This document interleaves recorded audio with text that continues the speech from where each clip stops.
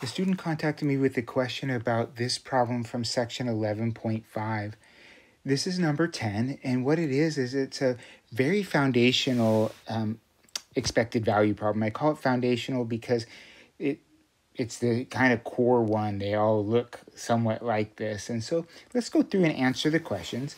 Hopefully you know that expected value is nothing more than the outcome times its associated probability, right? So we know that the expected value in any situation is simply the outcome times its associated probability plus the outcome times its associated probability.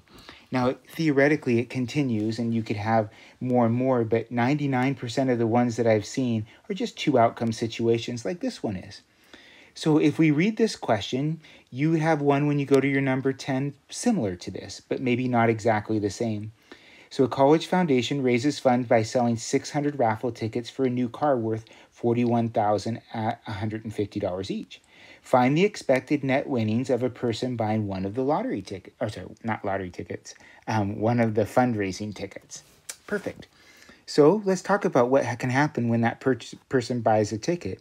They can either win or they could lose.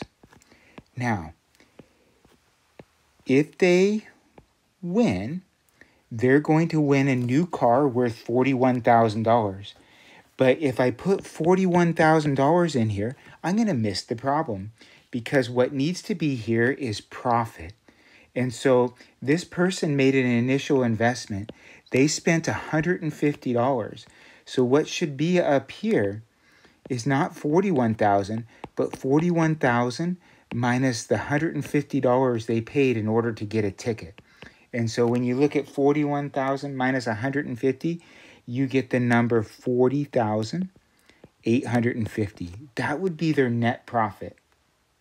Now go ahead and erase that, knowing you can back up the video just for clarity, but that's where that number comes from. If they lose, they walk away with no car and they're out $150. So that negative sign is very important. That lets us know that the person ended up losing money.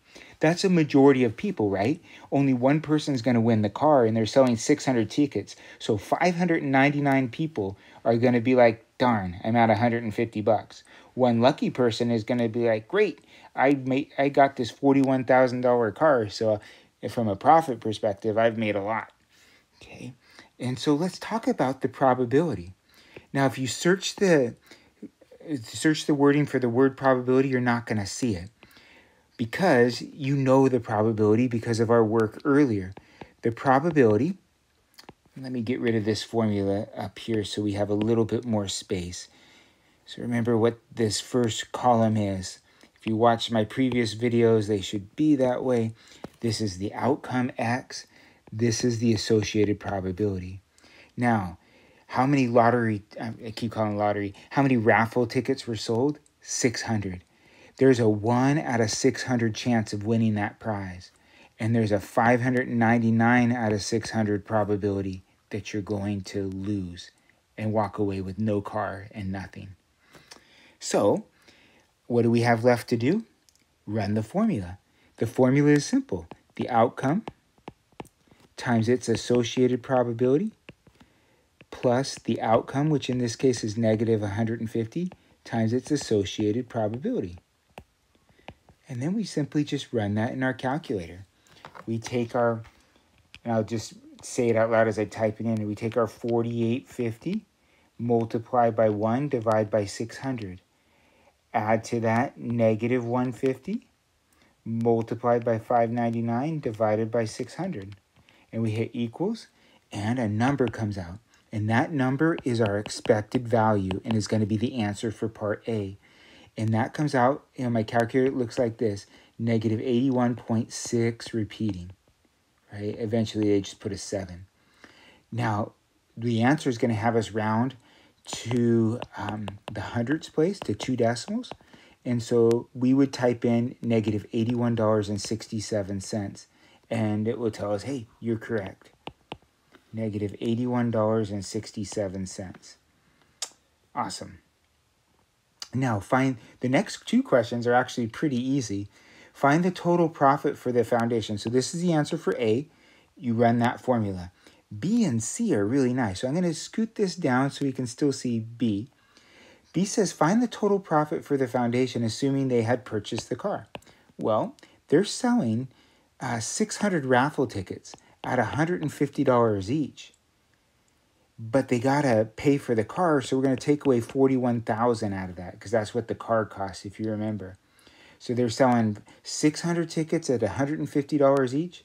They're going to pull in that much money. So 600 times 150, and we're going to subtract away 41,000. They're pulling in $49,000 in profit if they had to pay for the car. So 600 times 150 minus the 41,000. Now, C, to me they're asked out of order. C says, find the profit for the foundation, assuming the car was donated. If the car was donated, they no longer need to do the subtraction. The profit will be the money that they received strictly from ticket sales, which is 600 times 150. And we get a $90,000 profit.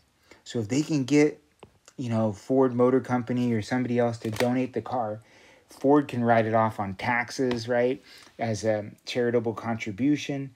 They get their name out there that they're a nice car company, and the charitable organization gets to make a whole lot more money, and they get to clear $90,000 out of that. If they had to pay for the car, they would still make a $49,000 profit in something like this, where they're giving away what it seems to be a fairly nice automobile valued at $41,000.